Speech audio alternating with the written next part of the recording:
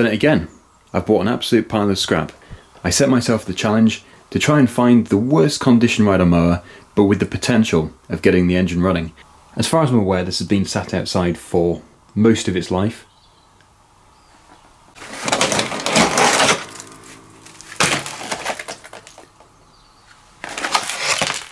Not much left of that.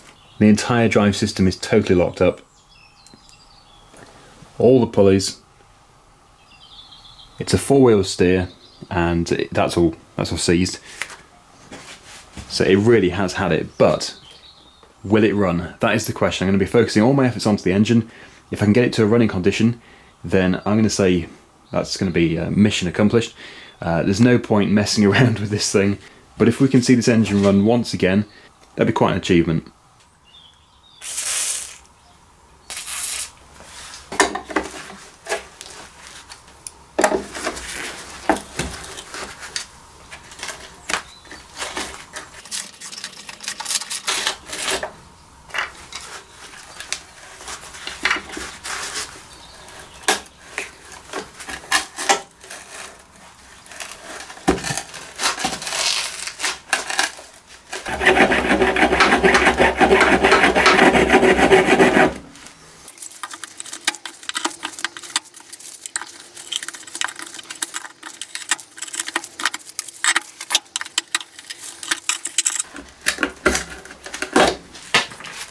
There we go. Right, the nut is always inserted into these, and as soon as they rust on, it just spins, so you've got to cut away the plastic.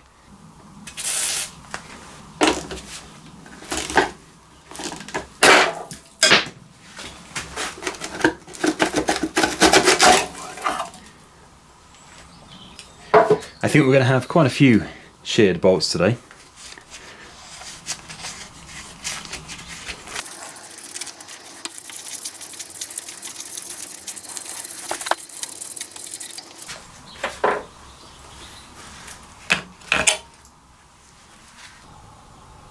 It looks really clean in there. I'm impressed. So it proves that the cover, the air filter cover, has done a really good job at keeping all of the moisture and the dirt out of here. The next job is to remove the top cover, so I don't want any of the dirt to go down here. I'm going to block it off, and we'll see what we can discover underneath there.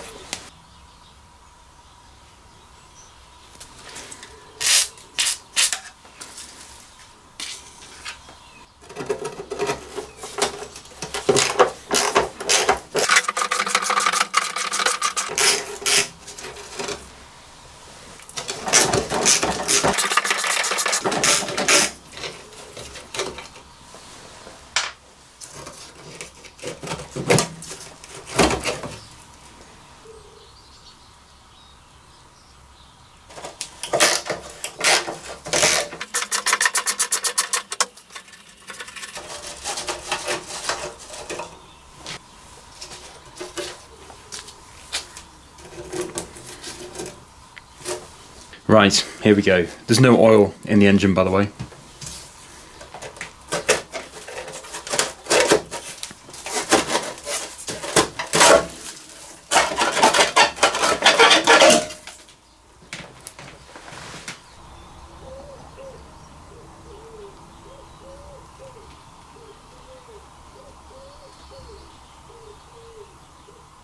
Well, there's nothing too surprising under here. The flywheel is rust welded to the coil, as usual. This is the third Will It Run rusty mower video I've done, and all three have been seized onto the coil. So we're going to have to free that off, just to determine whether or not there's internal damage or internal seizing. So I'm going to take the spark plug out, we'll take a look in there with the endoscope and just see the condition of the bore.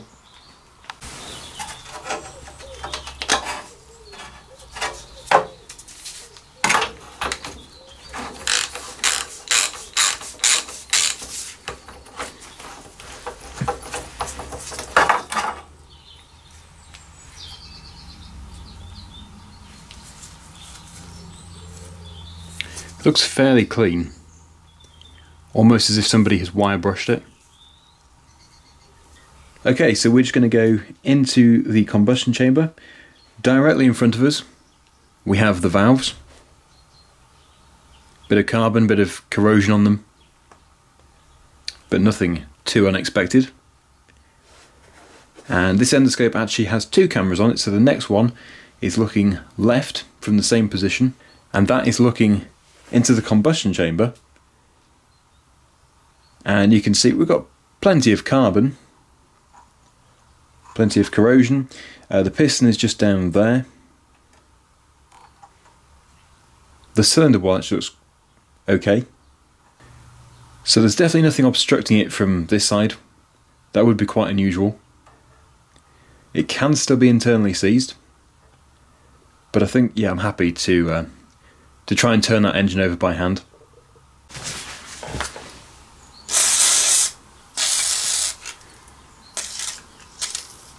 This video isn't sponsored, by the way. I just need a lot of lubricating oil.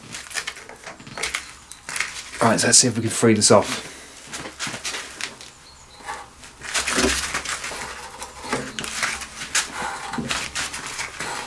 I could just attempt to remove the ignition coil.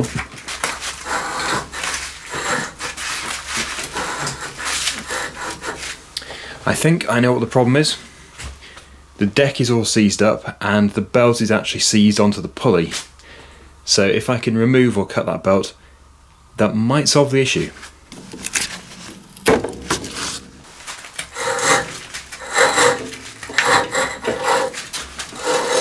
Okay, good, so that sorted that. Definitely the deck, which was holding the engine in place, preventing it from turning over. So that is one thing we can tick off the list of potential issues. Next I'm going to test the ignition coil. I'm yet to do one of these Will It Run videos and have a working ignition coil, so maybe this can be the first, unlikely though. I can also test the starter motor, again unlikely to be working, so I'm going to have to probably fix that or find a good used one. Right, so what we don't want is for it to stay as number 1. I'll put the range on the screen now.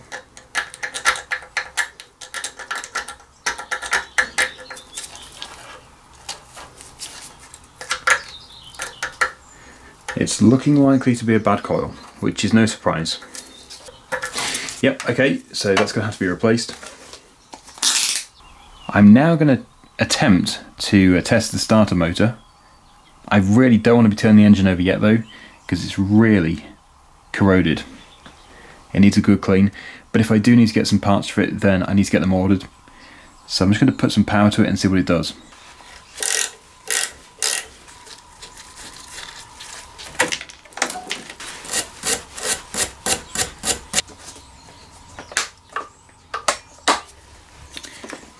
It's dead. Now for the tricky part then, removing it.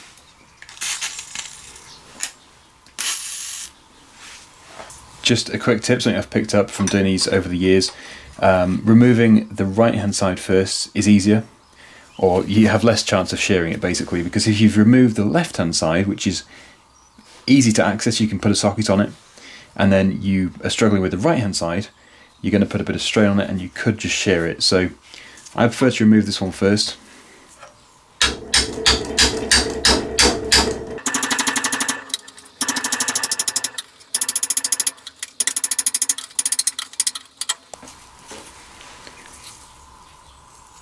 Yeah, very dry. Penetrating oil always helps.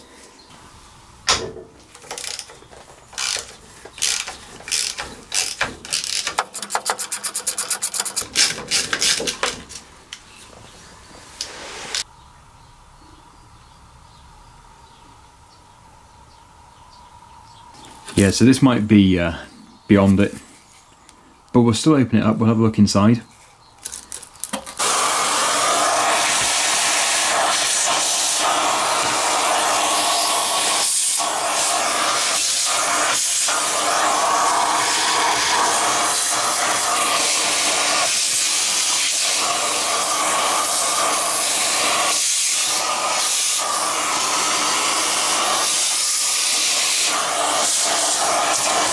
Yeah, so I've just ordered some parts for the other starter motor, ones which I'm guessing it's going to need, but I have this one. This is one which I rebuilt about half a year ago. So we'll get that fitted onto there, and then we can continue testing the engine. I think it's unlikely that it's just going to work without cleaning and rebuilding the carburettor. It's tempting to give it a go. If I have the spark plug out, then any dust that gets sucked through could just blow straight out. But I don't think there's really anything in there. It does seem to be quite clean, so that is good. But yeah, let's just get this fitted onto there, and we will attempt to turn the engine over.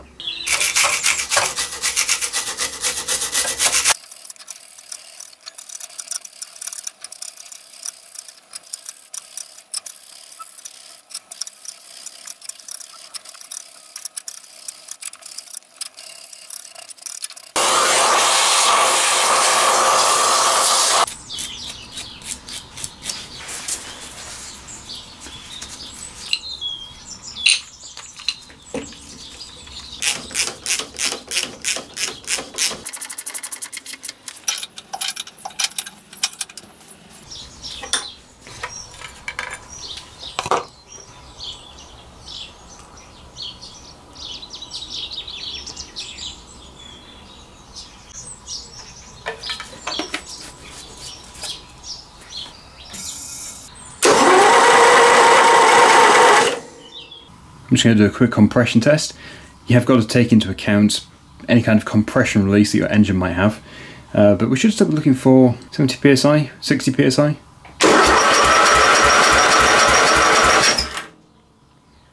Okay, 25. It's interesting. Well, I'll follow this up with a leak down test and see what that shows.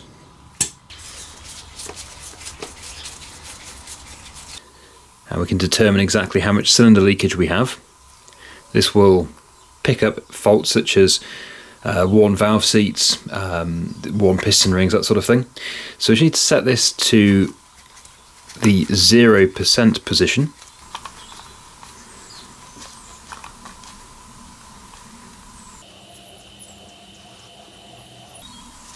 Okay, and then we just plug it into the hose which is going into the cylinder, and it would give us a reading.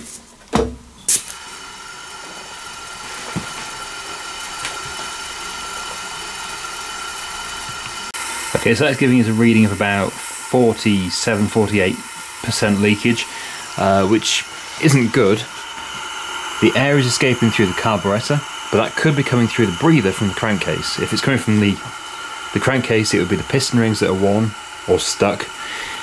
So the only way of really testing this is to block that breather and see if it bubbles up the dipstick. Also, lots of aluminium oxide coming out of here. Yeah, the carburettor's going to need cleaning. Okay, let's take a look. Oh, whoa! Okay. Yeah, it's going to the crankcase then. So the air, the compressed air, is getting past the rings into the crankcase, and then the only place it can escape from if the breather is blocked is through the dipstick. So all the oil, why do they do it again, comes up. I don't know how well you'll be able to see, but when I pull the tissue paper out, the oil level should decrease. There we go, it's gone. So possibly a stuck ring, worn rings, or in extreme cases a worn bore. But yeah, it was 47%, so it's not great, but I'm hoping we'll still be able to get it running. I'm continuing regardless of that issue, because we've got nothing to lose here. It's good fun. So yeah, you can see how much aluminium oxide came flying out of the carburetor. Let's get that carburetor removed, if it will remove, and I will get it rebuilt. And the beauty of all this is, even if the engine itself, the internals of the engine have had it, all these external parts, they're all good. If I'm going to restore them, the starter motor, the carburetor, they can be used on other engines. And yeah, putting a new ignition coil on won't matter. I can take it off and I can put it on a different engine after we've done a bit of playing around with this.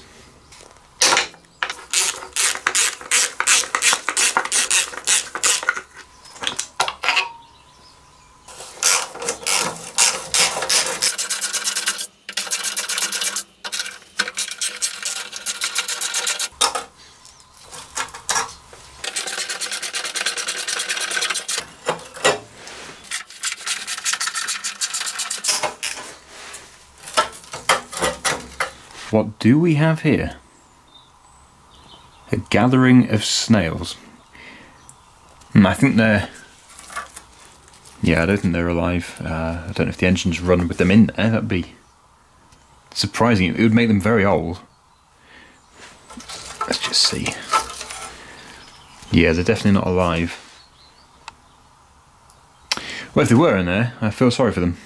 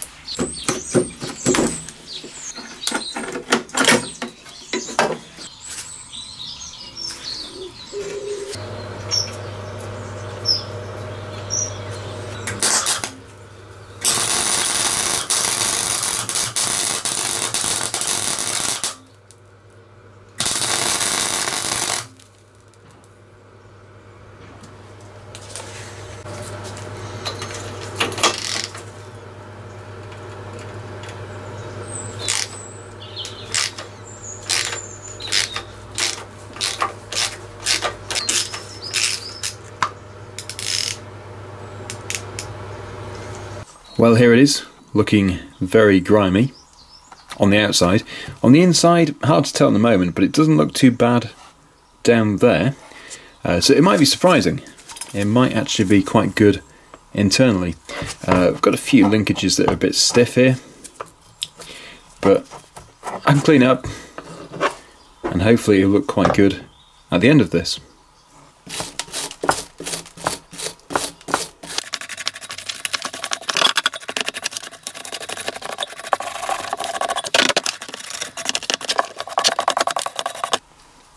Quite a bit of soil. I could grow some flowers in that. Anyway, yeah, I'll take the bowl off and we'll take a good look inside.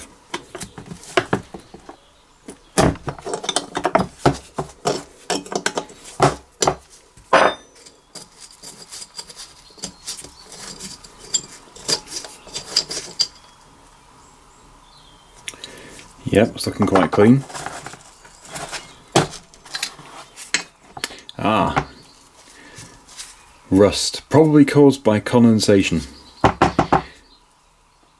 Now I'm pleased that I didn't put fuel in it. It's always worth checking. But yeah, I think overall it's not too bad. It does seem to be much better than expected.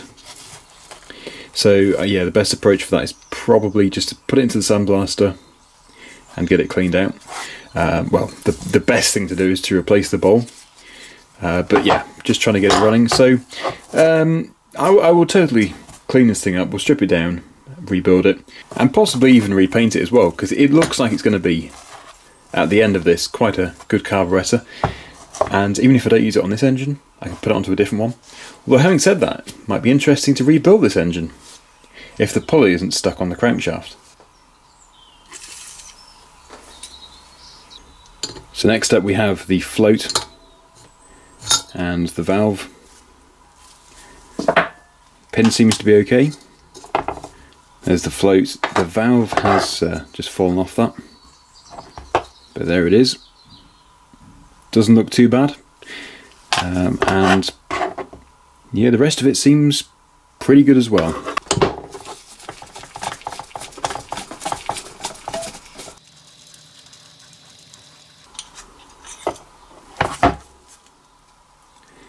Yeah, everything's looking really good. Some of these parts will have to be replaced, such as this one here. Others, possibly not. There's quite a bit of aluminium oxide. And then we have the emulsion tube just up there. Briggs & Stratton actually do sell a special screwdriver to remove that. I did have one, but it broke. There we go.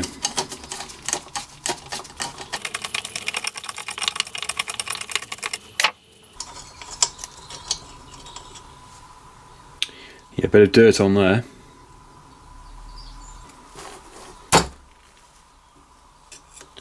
And we also have the bowl gasket just here, which will have to be replaced. Okay, so let's get that cleaned up.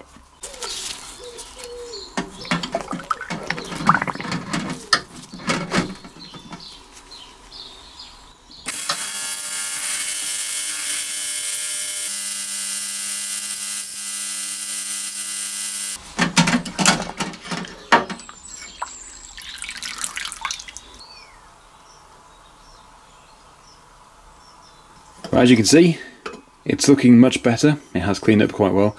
There is still a bit of aluminium oxide, but really the only way of removing everything and making it look perfect is to sandblast it, which I don't really want to do with this carburettor, because this is good enough. So we'll definitely paint it, I'll get it reassembled, and then we'll give it a go.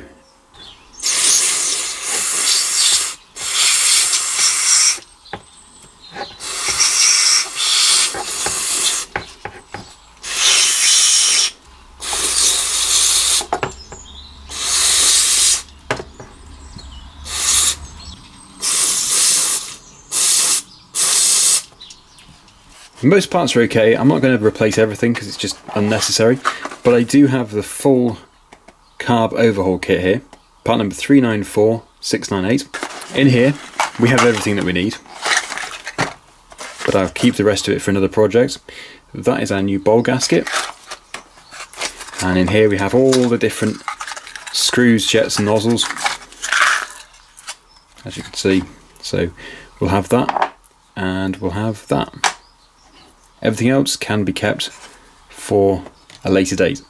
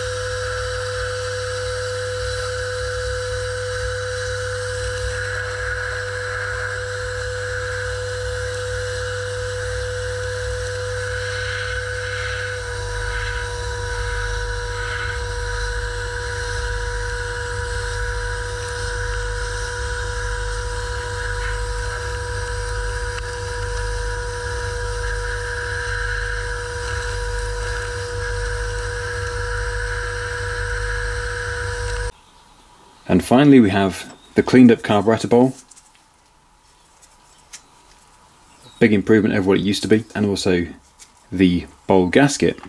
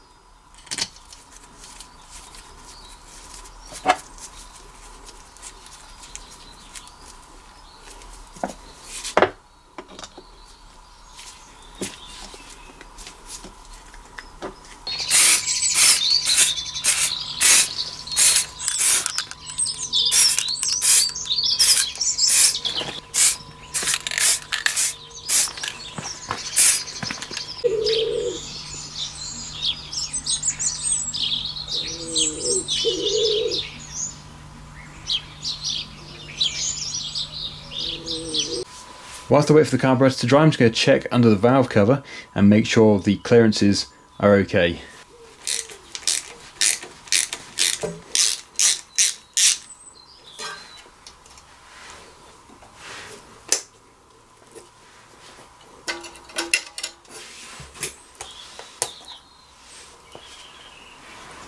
It's quite dry in there, something you would expect from an engine which hasn't run for a long time. It's all drained back into the crankcase. So I'm just going to check those clearances. Now the intake valve, which you can't really see very well, needs to be between 5 and 7 thou. 6 goes in perfectly, so it looks like that one is in spec. Just try 7. Yep, 7 doesn't fit. Yeah, it's 6 thou, so that is fine. And the exhaust valve wants to be between 9 and 11 thou, so I'll go with 10.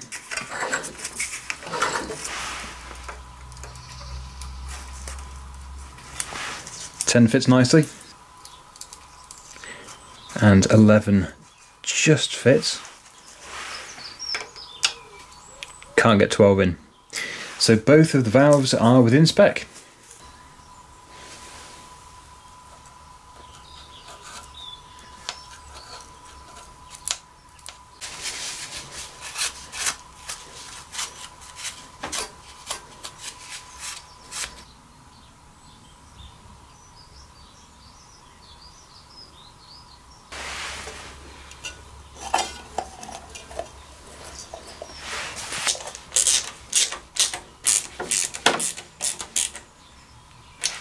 Well, the paint's made it look a bit better, so I'm now going to refit it to the machine, and we'll change the ignition coil.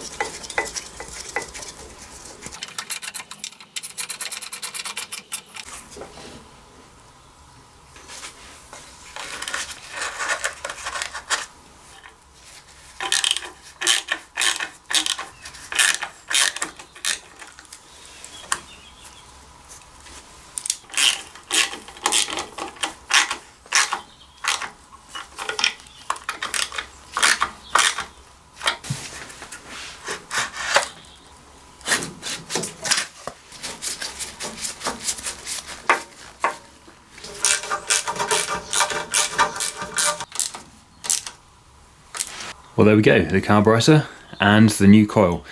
Yeah, if you're going to go with will it run without replacing any parts, the answer is no. Everything has needed work. Starter motor, which we'll be coming on to, The coil had to be fully replaced, and of course the carburettor needed a bit of work.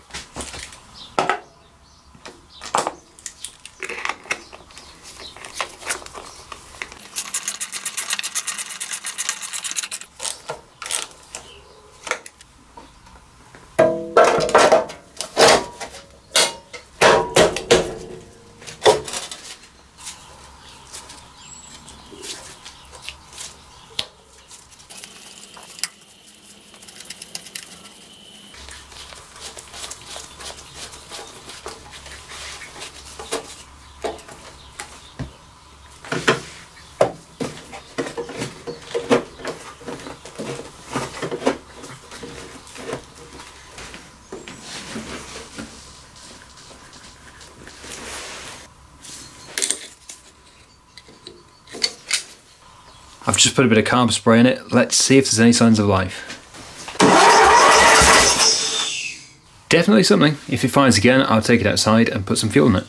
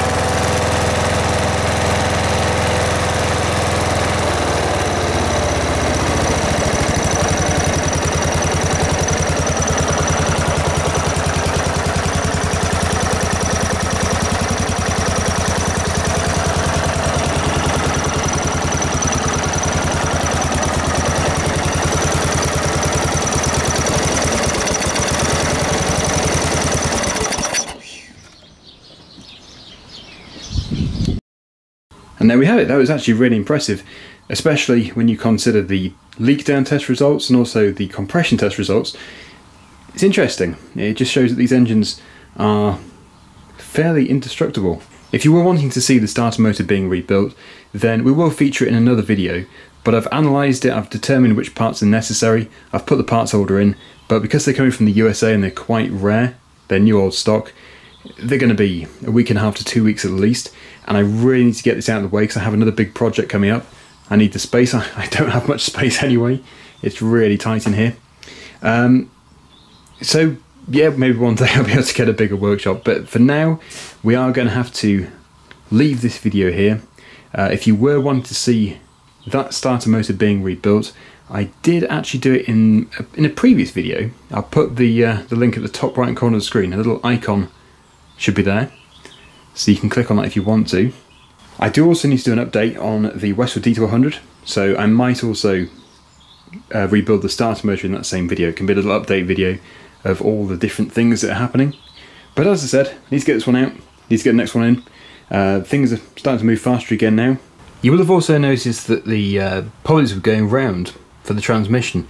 I was surprised, so I looked into it and I found out that this lever here, which is forward and reverse, is completely seized. It goes right into the gearbox, all seized up, no chance of moving that. And also the speed selector there has completely snapped, so you can't even adjust the variable pulley in there. So unfortunately, we're not going to see this driving, but I didn't think we would do. And the deck is just like soil. It's just disintegrating.